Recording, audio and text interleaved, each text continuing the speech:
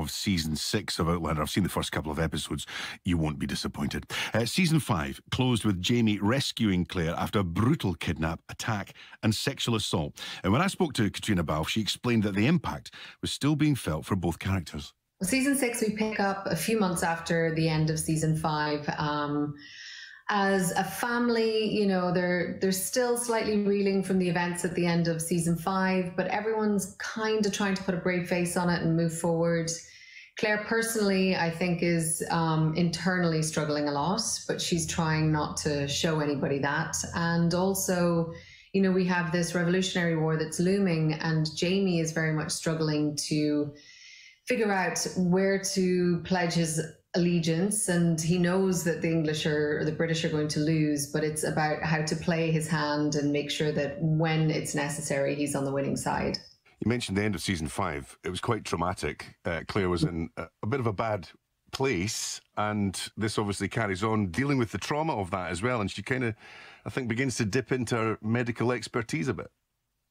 Yeah, you know, one of the things, even last season when we were approaching that horrific attack and rape, one of the things that I felt was really important, and the writers as well, was that we were going to give a lot of time to her recovery and explore that. And so that's something that I'm really grateful that we see a lot of this season. You know, she's somebody who up to this point has always been able to compartmentalize and move past, you know, traumatic events, I think, quite quickly. And we see this season that she's not able to do that. So, you know, she's suffering from a lot of PTSD, and she may start leaning on things that really aren't helping her, sort of crutches or self-medicating maybe in a slight way. We mentioned that her medical skills. How were your medical skills back at the start of season 1 compared to where we are now? Because I'm very impressed with your stitching ability and how you're able to deal with a childbirth, for example. Yeah, well, you know, I don't think I'll be cutting into anybody myself anytime soon. But I think all of the cast sort of get this little bit of fear when I have to do some sewing on their prosthetics, because usually these prosthetics pieces just sit on top of the real skin. So when I have been known to maybe go a little too deep when I've been sticking a needle in. You know, it's one of the great things about the show. We have our real Dr. Claire, who's a fabulous Scottish doctor, who's our medical advisor. And it's just been fascinating working alongside with her for now, 6 seasons, just getting her advice and how doctors would, you know, use their hands, or what would be the things that they would automatically go for. And yeah, it's fascinating. I could not do that job in real life, though. You look very convincing when you do it on screen. Thank you. I also want to ask you, I noticed when the credits were rolling that you and Sam are now producing as well as obviously starring in Outlander. And I was thinking, you know, the scale of Outlander as a project, as a commitment, as an actor, first and foremost, must be huge. But is this adding another layer of time and commitment for you working on the show? A little bit. Yeah, there's some extra time commitments that are needed, and you know, we were brought in a little bit earlier on the scripts and sort of breaking the story, and there's a little bit of extra time with giving notes and things like that. But you know, I think it's something that Sam and I really welcomed. I think when you've been on a show for as long as we have, you want to expand your horizons and you want to continually be learning and be challenging yourself. And this was something that we both, we're really excited about joining the ranks of our great producers. It looks fantastic. I mean, Outlander, here we are in season 6. It always has had this fantastic, epic, you know, sort of look, even though it is, you know, made for television. And we've discussed this on the program before. I think we're getting to a stage now where cinema and television have probably never been closer. Would you say that's fair? I mean, you know, because some of the episodes are nearly feature length on their own. Yeah, I mean, very much so. You know, I think the budgets of TV episodes, you know, they can be anything from 5 to 10 million, you know, depending on what show you are. And that's the budget of, you know, quite a lot of pretty sizable indie films these days. And I think if somebody asked me, you know, what's the difference day to day being on a TV show or doing a film? And really, there's no difference day to day. You know, I think the actual doing and making of is quite the same. And if anything, the difference between the two is that films, to my experience, are so much easier because the time commitment, and you sort of have this 120-page script or 130-page script, and then you're done. Whereas we're doing 120 pages every 5 weeks, and you sort of roll straight from one into the next. But it's amazing to see, you know, the amount of talent that's behind the scenes, whether it's the writers or the creators, and you know, we have the most amazing crew in Scotland, and you really see that kind of expertise and that brilliant talent. You see it on screen. Was it all filmed in Scotland this season? It was. We filmed from January to July. Most of it was sort of the height of the COVID lockdown. And the height of winter. So it was a pretty challenging season this year to film.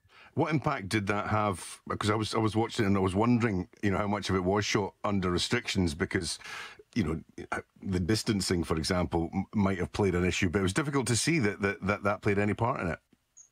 Well, to be honest, you know, that's why we took so long to get back to shooting, because really there isn't a way of shooting our show in that kind of compromised way of, you know, socially distancing and stuff. So that's why it was so important that we were able to have our own lab and have these really strict protocols that kept us safe.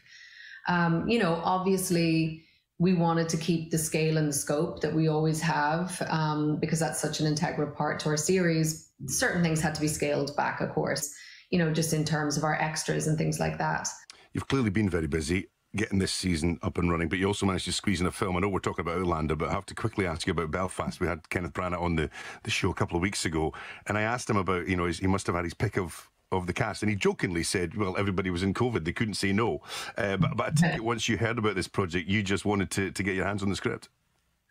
Oh, yeah. I mean, you don't get the opportunity to work with these amazing people like Kenneth Branagh, Dame Judi Dench, Ciarán Hinds, Jamie Dornan, and tell a story from home and not want to jump at it with all you've got, you know. And the minute I read the script, it was just such a beautiful human take on what happened. And it was so beautiful on the page, and it was such a wonderful experience filming it.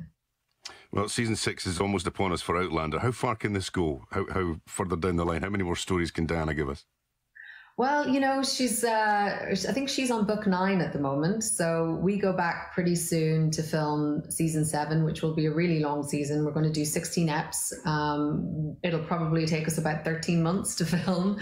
So I think we're all sort of steeling ourselves for that, for the, you know, just kind of mustering up our stamina to get through that. And then, you know, these decisions are sort of out of our hands, but, you know, there's definitely room for that to happen if the higher ups are willing, I think. Well, if you can find your way to get Captain Freeman back on, even just for a little episode, that would be great. I will. I'll put in a good word. Well, I don't know about you, but I think that's legally and contractually binding. Don't you think? Where do I sign? Where do I sign, Caitriona? The fabulous Caitriona Balfe there telling me about the new season of Outlander, which begins on Sunday. More Outlander chat. Let's get back to Outlander now, shall we? We've heard from Caitriona Balfe, who plays Claire.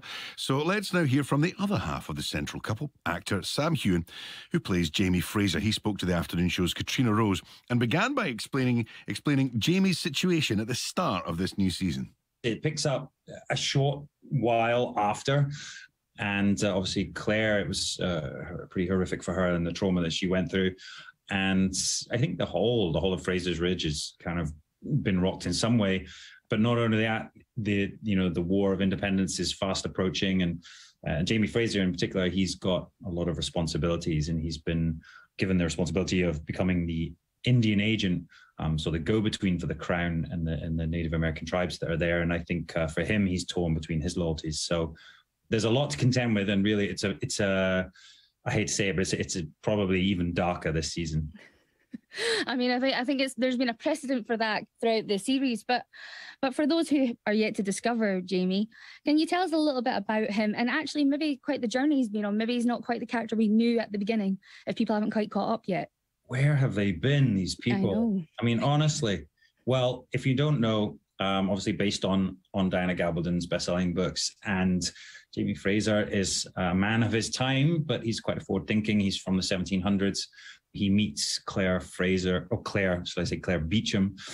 She's a time traveler, and they fall in love, and basically they've been on this journey together, and they're now in America via a number of great adventures in France and Jamaica, and they're now settled in North Carolina at Fraser's Ridge. He's a family man, obviously. He's been a general. He's been a leader of men. And now, really, to be honest, probably just wants a quiet life. But that is not going to happen because the War of Independence is fast approaching, and he needs to do the right thing, not only for himself and his family, but also the settlers on Fraser's Ridge. He's very much at the heart of the War of Independence, which people might not quite expect for him to be so involved. Yeah, throughout Outlander history, they've always been trying to dodge or to change history, from Culloden, where they tried to change the outcome of that, to now. And they know they're on the wrong side. They've become, I guess, they've been working with the Crown. They've been awarded land, and they've created Fraser's Ridge, a settlement for fellow Scots. But they know that, of course, history tells them that the Crown are going to lose, that the British are going to lose this battle. So he knows at some point he's going to have to switch sides. But obviously, it's about timing and about when to do that. And he really is stuck between a rock and a hard place. I mean, you pretty much hinted at there, Jamie is no stranger to a bit of a scuffle or a brutal battle there. But what's that prep like for you? Can you talk us through that? Yeah, Jamie has definitely been in a few scraps, and I guess, the biggest of them all would be Culloden. And that's when he sent Claire back to her own time. He didn't think he was going to survive that. Fortunately, he did. And fortunately, Claire came back to him a number of years later. But for me, yeah, it's fantastic. We love doing all the action stuff, and there's a great deal of it. And I know, obviously, with the war fast approaching, I think there's going to be a lot more in my future. You and Caitriona Balfe plays your wife, Claire. You guys have gone on a bit of a journey yourself, in that you are not only the main characters, but you're also producers of the series. So what does that entail? That's correct. Yeah. I guess being on the show for such a long time, you become the continuity, and I think we know the show pretty well. It is a big family, from the crew to the cast, and proud to be producers on it.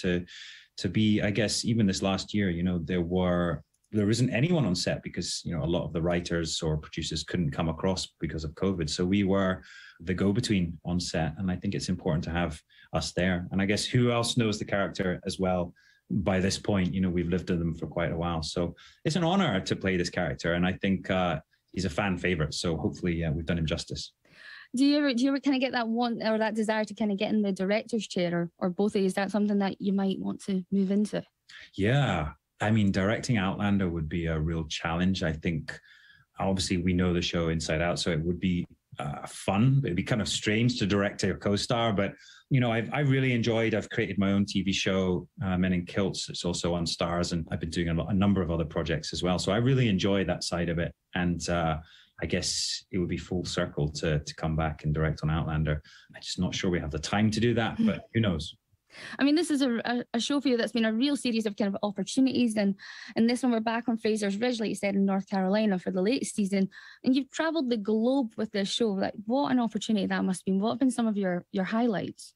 Oh, God, yeah. We really have been on a real adventure. And, from starting the show, which we didn't know how it was going to go, and we didn't really understand the sort of the length and breadth of people loved the show, that the fan base was there. We've shot in Scotland, obviously, but we've been to South Africa, we've been to Prague, and we're now shooting back in Scotland, but it's for North America. So it's incredible, the scope of the show. And I think this season is no less. It's a big show.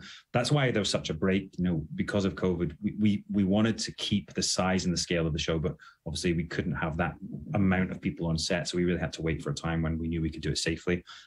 So we're very lucky that we were able to finally find a time and a place where we could do it, and also, implement some safety protocols so everyone was kept safe.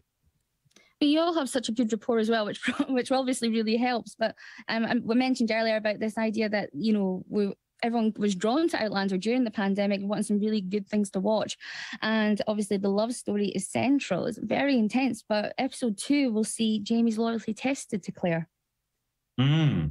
Oh, I'm giving away spoilers now, but yes. I am, but that's for my own personal gain. Oh, I love it. No, I mean, well, you know, I mean, their love affair, their romance is the heart of the show. And I think we all want to see Jamie and Claire succeed. And we know they always will, but that doesn't mean that they don't go through a lot of trying times. And Claire, as I said before, she's really struggling with the fallout of what happened to her, and she's not dealing with it well. And I think Jamie's kind of aware of that. He's certainly keeping an eye on her, but he's giving her space to deal with it in her own way. And I think that's going to create a lot of tension, a lot of issues for them. But Jamie also has, you know, as I said, his sights are on other things as well. He's been given this job as an Indian agent, and it puts him into some, I guess, questionable situations. And talking about space, we already know you're coming back for another series, which is great news, knowing that we'll have something more to wait for after this one. Have you started filming on that yet? Oh, no. I just got back yesterday from New Zealand shooting Men in Kilts 2. So, yeah, I obviously enjoyed doing that. But we are about to start shooting our new season quite soon.